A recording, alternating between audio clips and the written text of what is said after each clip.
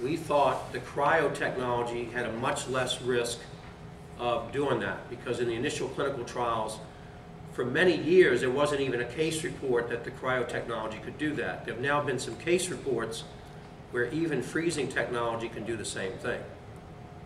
Okay, so we wanted a reliable procedure, but we also wanted a very safe procedure. So that's why we tend to use cryo.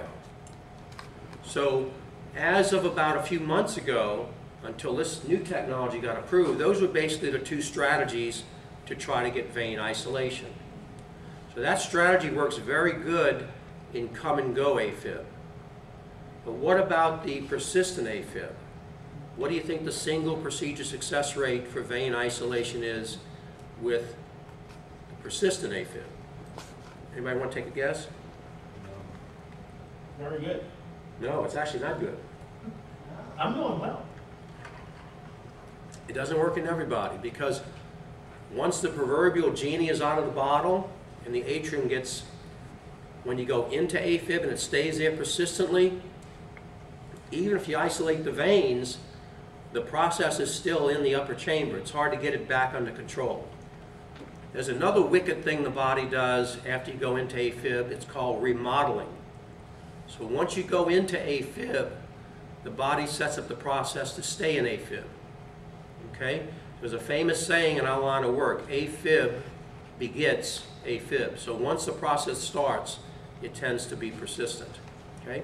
So if you take simple vein isolation strategy that we do a lot of, and you apply it to somebody who's been in Afib, say for example for a year, the single procedure success rate can be very, very low. Sometimes as low as 30 or 40%. That's why a few years ago we decided we weren't going to use that strategy. We now use a strategy that Dr. Brothers, Dr. Zhao, and I do together. It's called the hybrid convergent procedure.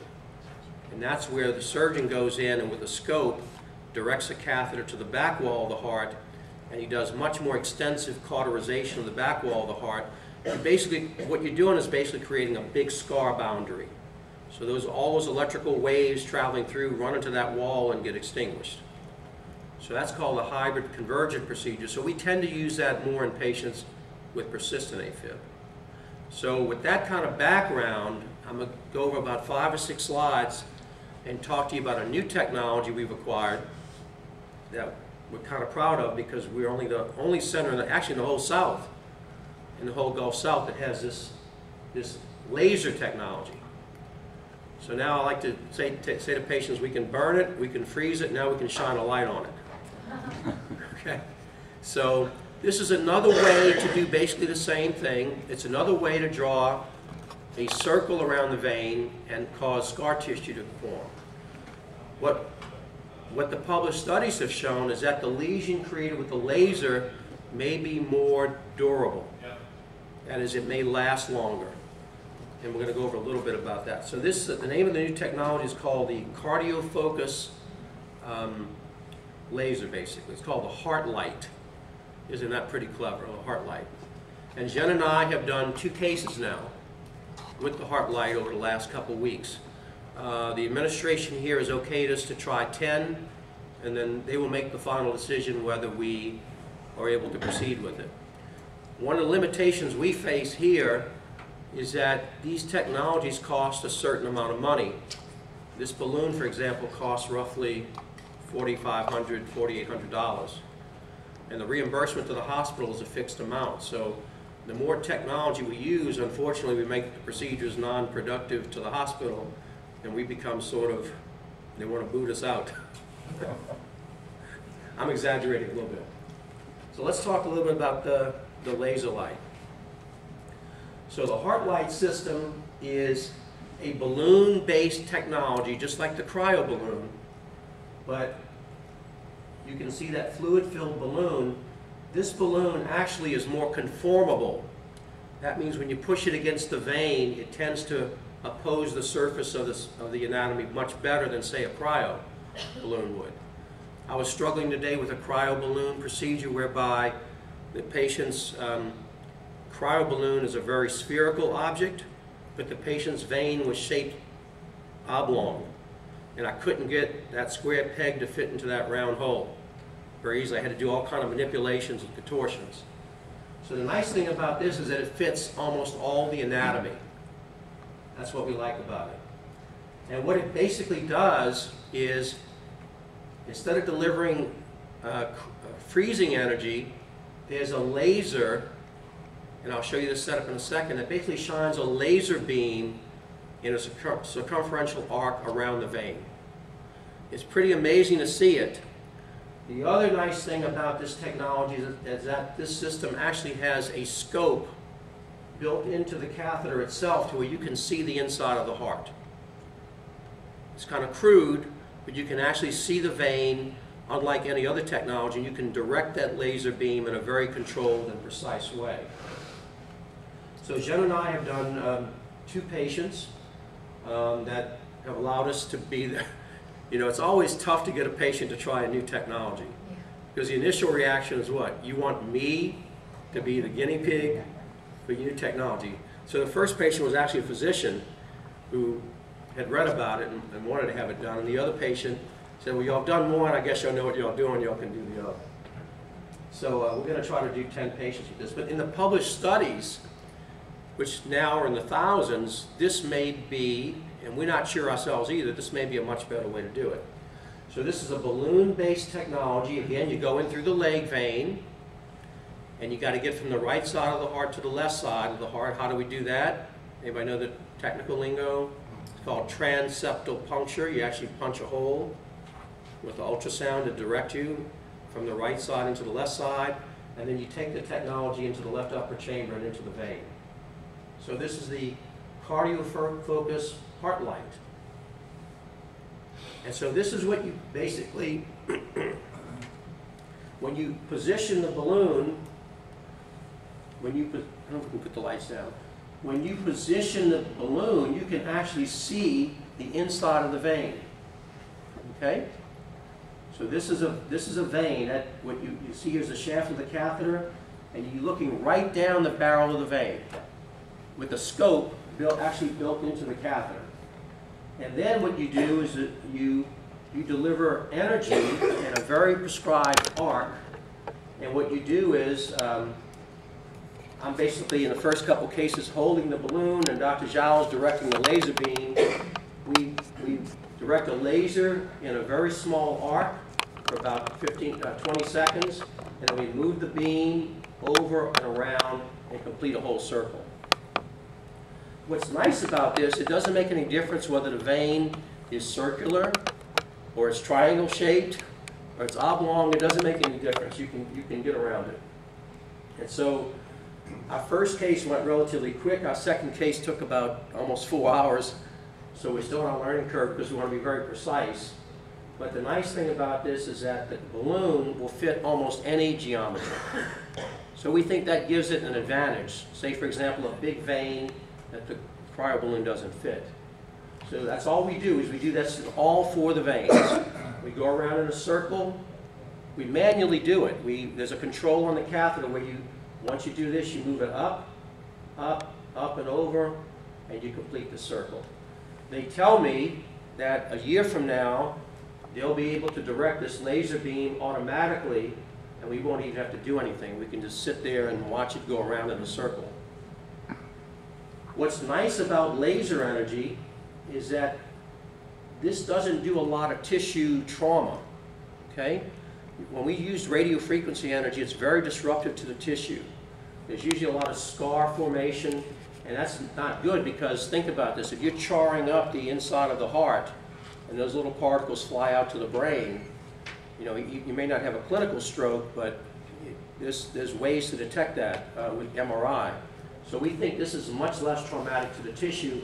It's like taking a razor blade, basically, rather than a sledgehammer. And you can direct the beam in or out.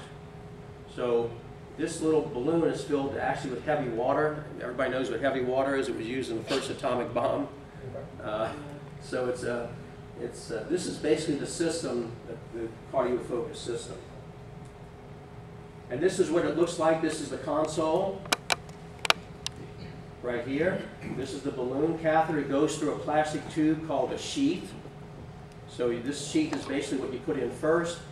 Then this is actually put in deflated, and it goes through the sheath, and then you position the vein. It's got a tiny endoscope built into it. That's what enables you to visualize the inside of the vein. So very precise, very accurate in trying to get vein isolation. And this is a picture of it right here with the laser. You have to see the laser light as it comes out. And so when they did the first clinical trials with this, it demonstrated a statistically significant lower incidence of pulmonary vein reconnection. So they actually proved that the veins don't reconnect as quickly as they do with the other technologies. The 1-year AFib survival rate was in excess of 80%. And the long-term data, this is where it's important, is that this was not just early data. The long-term data showed that you were AF-free at 75% or better at 2, 3, and 4 years. So the advantage of this is that it may be more durable, longer lasting, and less likely to allow recurrence. And that's what our, if you look at the data here, the reconnection rate with this system was very low compared to that with radio frequency. So that's the assumptions we're proceeding with as we do this trial.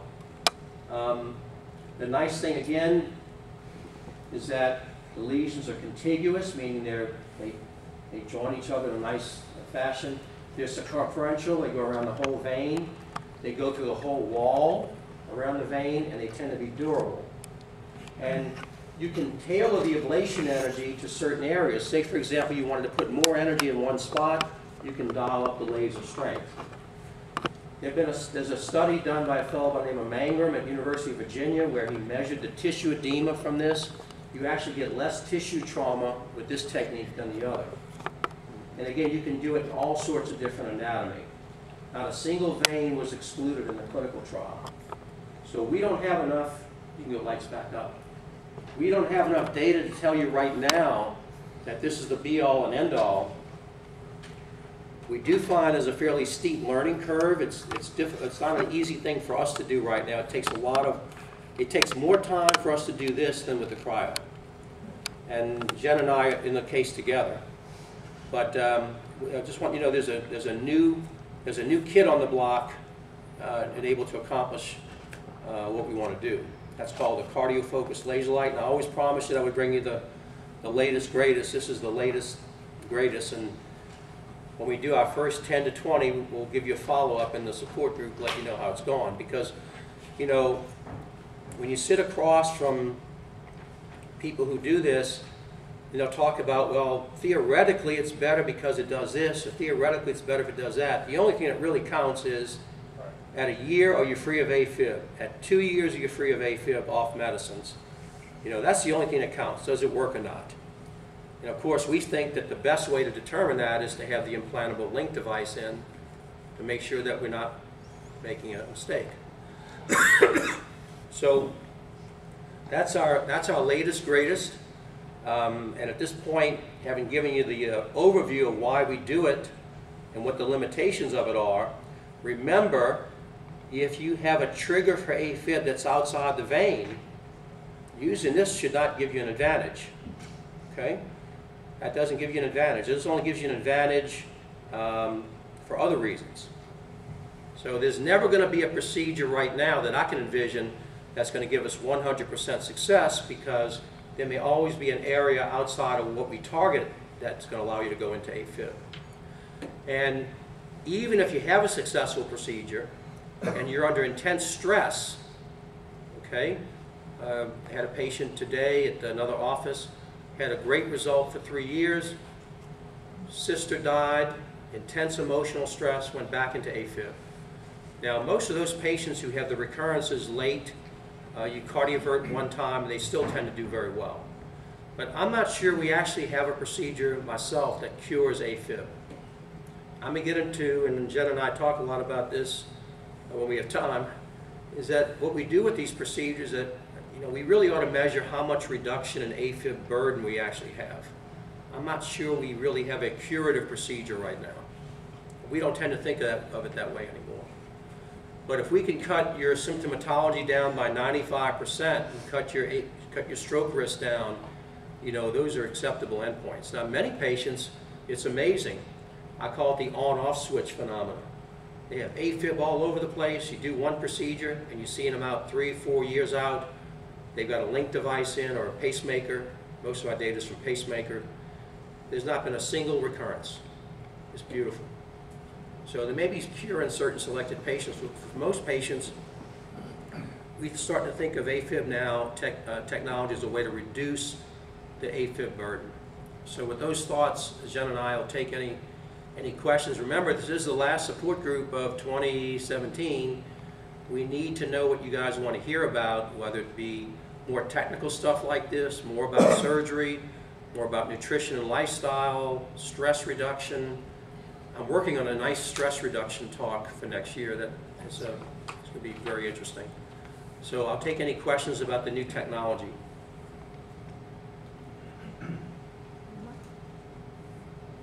No questions? Yes, sir. How do you compare this to the cryo technology?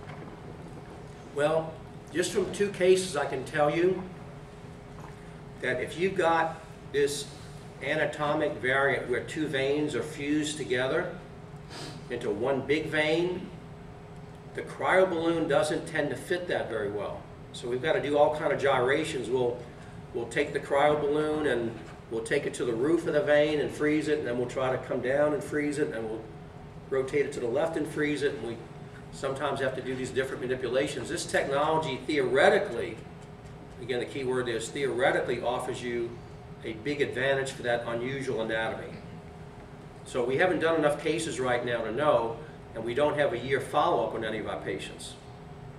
See, that's where we think there may be an advantage here, is that the longer-term results with this may be better to cryo, but we don't know. It's unproven hypothesis. Yes, ma'am, you have a question? My question was how much longer do you think it's going to be before you finish your first 10, and then, you know, well, the vacation schedule coming up is not conducive to a quick resolution of those 10 patients, but right, I understand that. I would think within the next 2 to 3 months we should have our first 10. Okay. The hospital is actually looking at us to make sure we don't blow the bank on this technology, because I'm not to say they all they want to do is make money. That's not true, but they can't do procedures that are financial losses. They won't let us do that. Right. So we've got to prove also that it's commercially viable to do it. We don't think that way. Me and Jen don't think that way. We think, does it give you a better result? Right. I mean, we're very results driven. I mean, I don't care if it's to me, if it was a $20,000 technology and it fixed AFib, I would do my best to bring the $20,000 technology here. Right.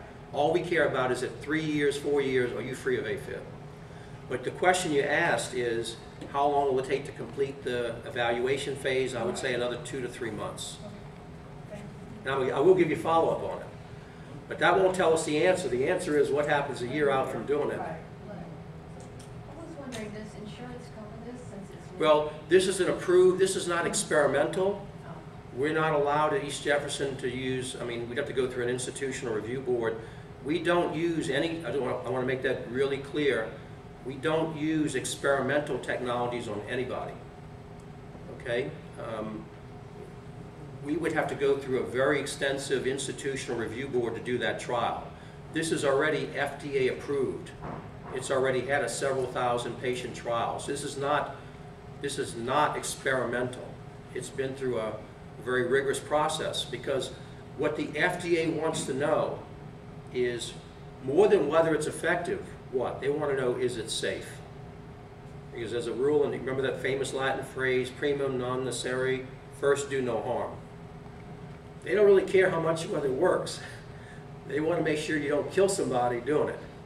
And so its safety is really good. If you look at the published safety data on it, if you want the clinical trial, we can pull it for you and get it for you. But its safety data is really good. There were no fistulas, which is that dreaded complication we worry about. One of the things we worry about with the cryo balloon, and we're always on edge, is that when you freeze the right-sided veins, the phrenic nerve runs right behind there, and it's in the clinical trials with the cryo balloon, they bagged the phrenic nerve, meaning they knocked it out in 3-point-something% of patients. Now most of those recovered, but if you knock out the phrenic nerve, that's the nerve that makes the bellows of the diaphragm enable you to inflate the lung.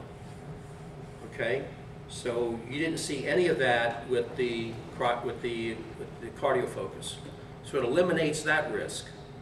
The second thing is there was no stenosis or constriction of the vein with the laser, and even with cryo, there was a recent paper that came out suggesting it's there if you look for it sometimes. So if you look at the overall safety, this appears to have a very good safety profile. What really needs to be done one day is there'll have to be a big, huge trial where it would take about maybe 5,000, 7,000 patients, and some patients get radio frequency, some patients get cryo, and some patients get the laser, and then you follow them out 1, 2, 3 years and find out. That's the scientific basis for me to make a really good recommendation to you. And right now, I'll be honest with you, we're kind of flying by the seat of our pants. We think this would be better because maybe of safety and maybe because of the durability issue. We could be completely wrong. It could be a total bust. We just don't know. But in the published trials, it looked really good. Yes, ma'am, in the back, and I'll come back. How do you know whether the triggers that in the heart are good for this one and not good? That's a great question. Almost every center in the United States that does this type of atrial fibrillation work starts off by isolating the veins. Now, there's multiple centers in the country that will spend many hours giving adrenaline in high doses, it's called isoprel, and trying to map the non-pulmonary vein triggers. There's a lot of controversy about that because remember, you're keeping a patient on the table even longer. There's a big cost issue with the isoprel. One of the things that always bothered me was if you find non-pulmonary vein triggers, how do you know those are the same triggers on the table as they are in the real world? And I've had a problem with that. So me and Dr. Zhao don't routinely go look for non-pulmonary vein triggers. Sometimes in the hybrid, I think Jen is going after a few of them, but we don't routinely do it. But the answer to your question is, routinely, we don't know. It's an assumption based on the original papers that suggested most of the ectopy, or most of the trigger beats, come from the pulmonary veins. Now sometimes you're lucky that you'll do the vein isolation and you'll see spontaneous firing and you can go map that, but that's a rarity. So it's probably true that if you spent a lot more time to go look for the non-pulmonary vein triggers, the success rate would inch up a little bit. I think that's probably true. I'm sorry, you had a question. Doctor, do you have any way before you go in to see that there's going to be a deformity of the vein, or it's not until you get in that? So how do we, so the question comes down to how do we assess the nature of the veins? Almost everybody that we do procedures on gets a CT scan. Some centers use MRI, but those are very accurate. You can slice the image. You could actually look inside the vein from that CT image. So everybody who has a procedure gets that. We want to make sure there's 4 veins. We want to make sure they're not coming off the roof of the upper chamber or the side or all sorts of anatomic variants. But almost every patient gets that CT scan. So if you see it's an odd shape, then you would almost definitely want to go. Well, that's the question is if you see it's an odd shape, if the length and the width are not equal, so it's oblong, Yeah. would that mean you might be better off using the cardio focus device? Probably.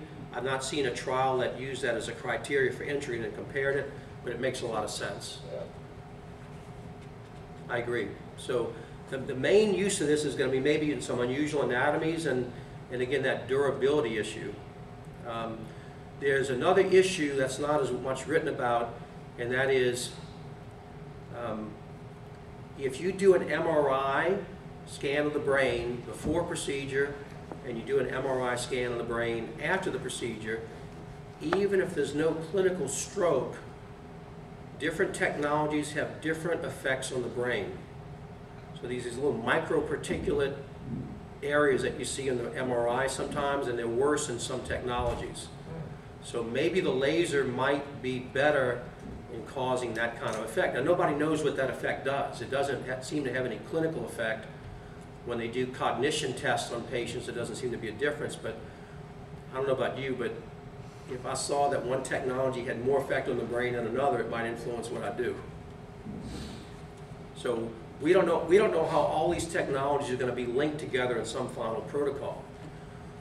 If you talk to 100 heart rhythm specialists around the country, in fact, there's a very famous heart rhythm specialist in Austin, and he'll say, the cryo balloon's a piece of junk, I don't use it.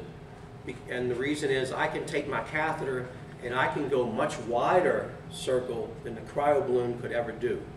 It's called getting more antral. So he doesn't believe in the cryo balloon. You talk to other people, they say, God, I don't want to put my patient through a risk of a fistula, I'm going to use the cryo balloon. So if you talk to 100 different rhythm specialists, they all have their own preferred strategy.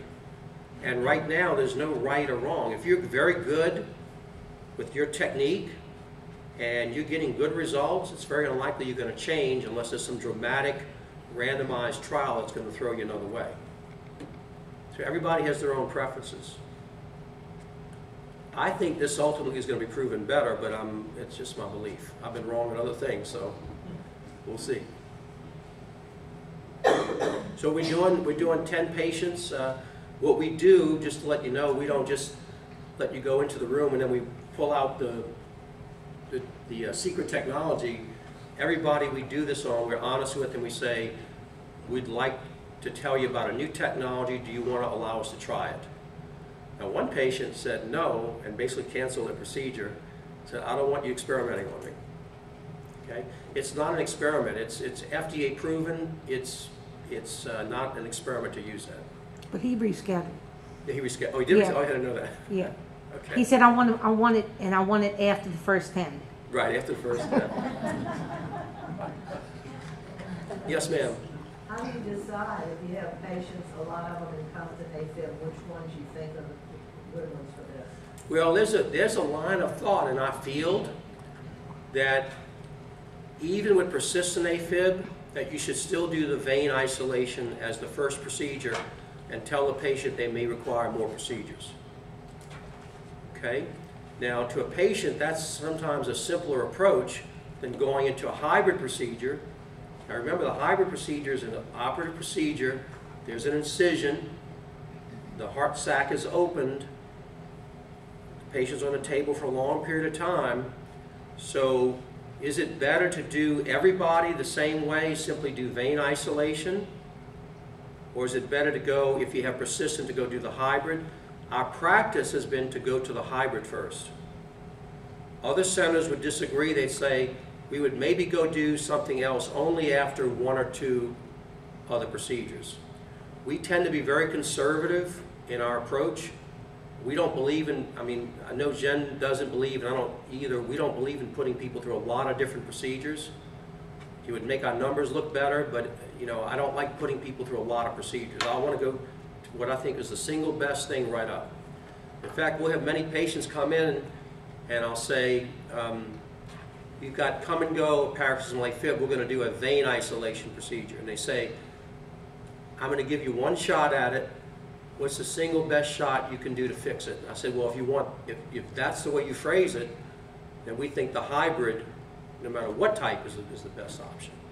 So we tend to educate our patients. We get a lot of patients that ask that. I'm only going to do it 1 time. What's your single best shot at fixing it? Then, in our experience, it's the hybrid. So everybody, if you go to Oster, they're going to have a different approach.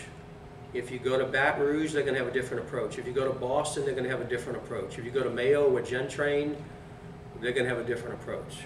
Every center, and why does everybody have a different approach? It's because none of the strategies have really been pitted against one another in a huge randomized trial where everybody sits down and says, oh, that's the truth. So there's still a lot of personal preference in guiding the choice of treatment and the modality of the treatment, whether it be with one of these.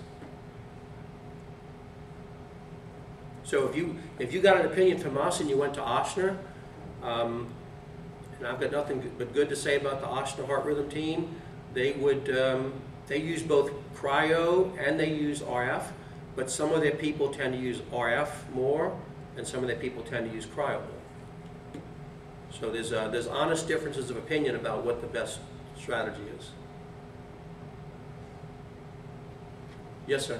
This is a general question. I know you don't make the policies for the insurance companies, but in general, why wouldn't they pay for a procedure, at least based on the FDA trials, that looks like it's got higher probability of success?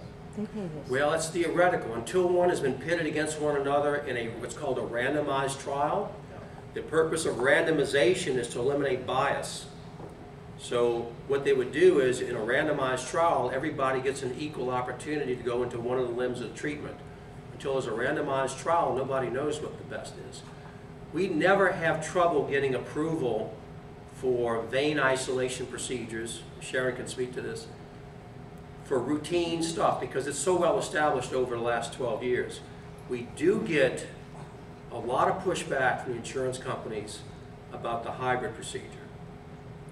They consider it experimental. Okay? Now there's no such thing as an experimental procedure. The equipment you use to do the procedure could be considered experimental. But procedures themselves are not considered experimental. We don't consider the hybrid procedure to be an experimental procedure. We've done now over 300. We know what our own results are, and we know what our own complications are. These are not zero-risk procedures. Okay? And again, as she hears 1,000 times, if you've got a procedure that works 100% and fixes AFib and has zero risk, the decision-making gets very, very, very easy, right? Some of them are no-brainers. When you've got a procedure that may work only 75, 80%, and the complication risk is not zero, I mean, a fistula that we talked about is a very rare complication, and I could quote you, maybe it's 1 in 1,000, but if you're the 1 in 1,000, it's 100%. Okay? Now you have to balance that off against what is the risk of me continuing to be an AFib? Well, what are those risks? Well, we believe that if you continue to go in and out of AFib, your stroke risk is going to be higher. Okay? We believe, and there's a lot of data, that if you can continue to go in and out of AFib, or you're in AFib, there's some suggestive data that your risk of early dementia may be higher. It's not proven, but there's some data to suggest that.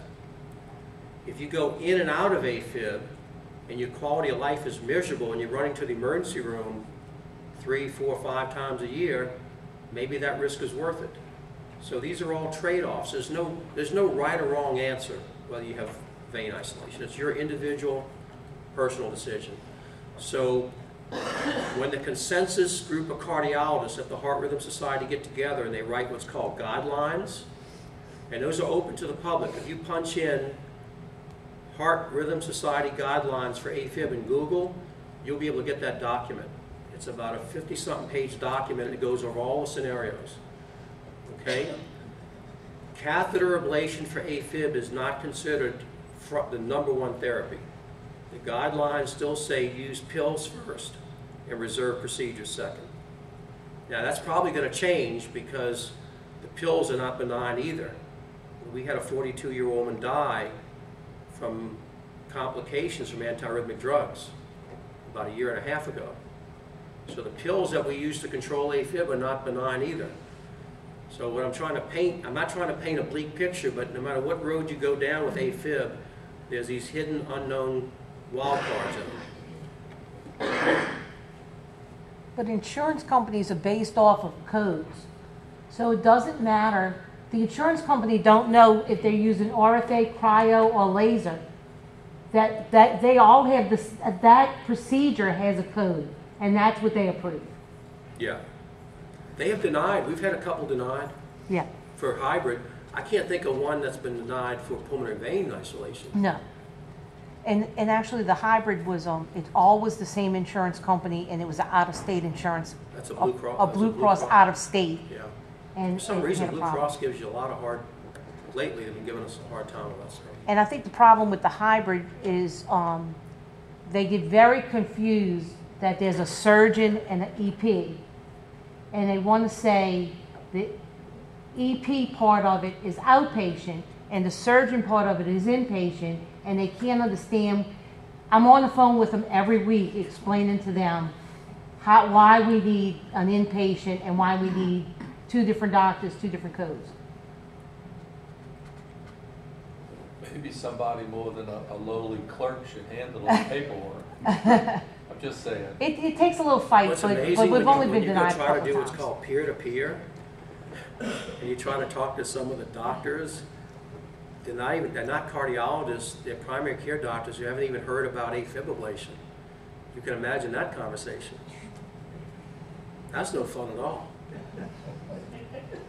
Don't have the patience for that.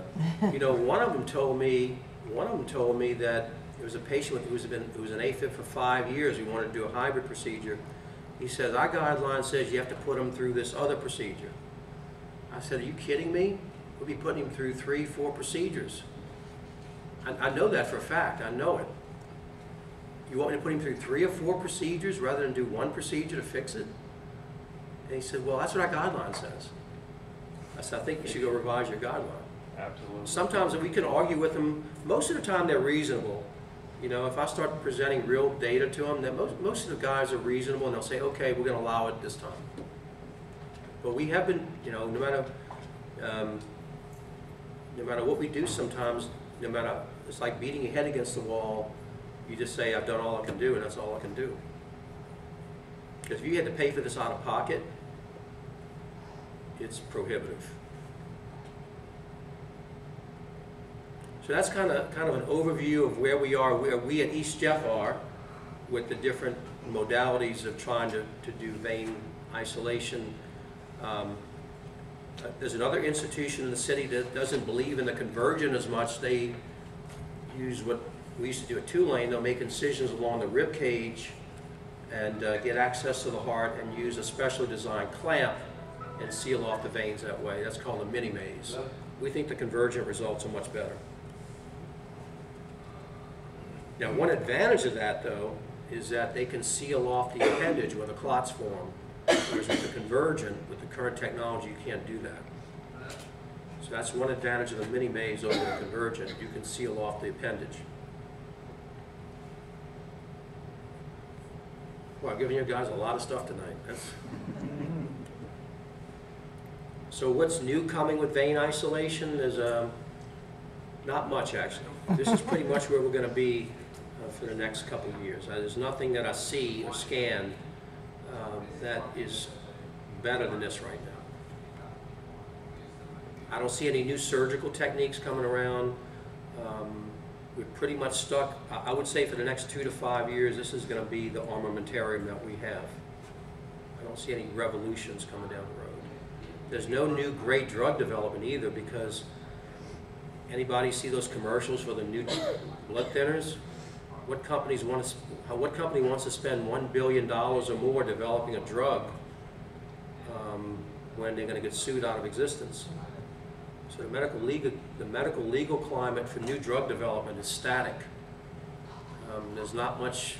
In Europe, there's a couple things that are going on, but you know, I always kid people that I'm basically one good anti-arrhythmic drug away from being obsolete, because sooner or later, some bright person in a lab in New Jersey or India or New York, Beijing, wherever, is going to find the lock and key that shuts AFib off.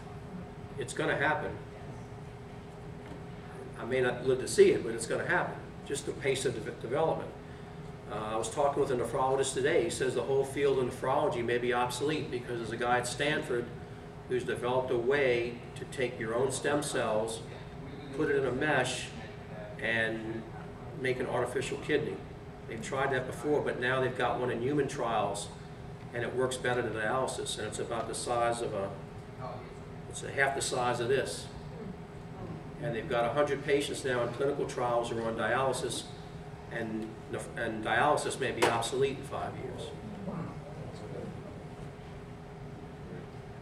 It's amazing. I couldn't believe he said, yeah, it's a joke at the nephrology meetings that we're not going to have any work to do. Because once it's implanted, you don't even need much follow-up. So pace of things is developing very rapidly. So this is we're gonna close our 2017 support group. I've enjoyed meeting, Sharon and I have enjoyed meeting Sharon. All this is on film if you want to go back and look at the presentations. And we need your ideas for future programs because we kind of get stuck sometimes. All right, I'll join the session, and thanks for coming out in the bad weather. Thank you.